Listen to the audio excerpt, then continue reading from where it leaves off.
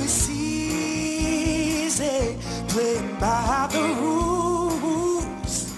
Cedarville University graduate Brian Johnson is advancing on NBC's The Voice. Brian Johnson performed Nothing Ever Hurt Like You by James Morrison in the knockout round last night. Adam Levine kept his dream alive by stealing him after Blake Shelton passed. You love that steal, don't you? I love the steal. And it comes on and everybody freaks out.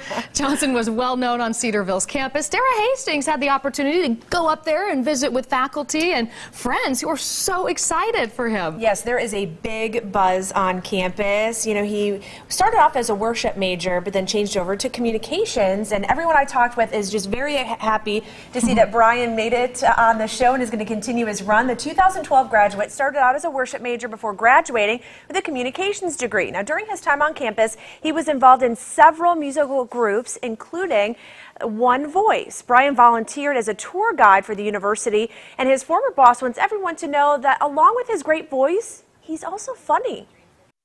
I don't know that they've shown a whole lot of that so far, but he has a really good sense of humor. And so I think they're focusing a lot on he's a nice guy, and he absolutely is, and he loves his family, and that's absolutely true. But he's really fun, and he's really funny. And so I hope that they show that side of him too. What is it about his voice that really stands out among the crowd? I just think he has just a very natural, beautiful talent. I mean, he studied voice when he was here, but came in very strong as a student, and it's just very pleasant, warm.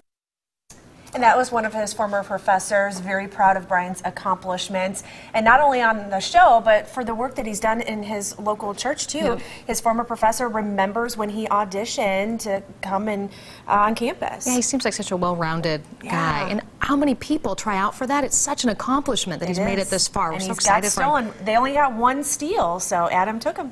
Boom, there you go. Tara, thank you so much. And The Voice continues on WDTN tonight at 8.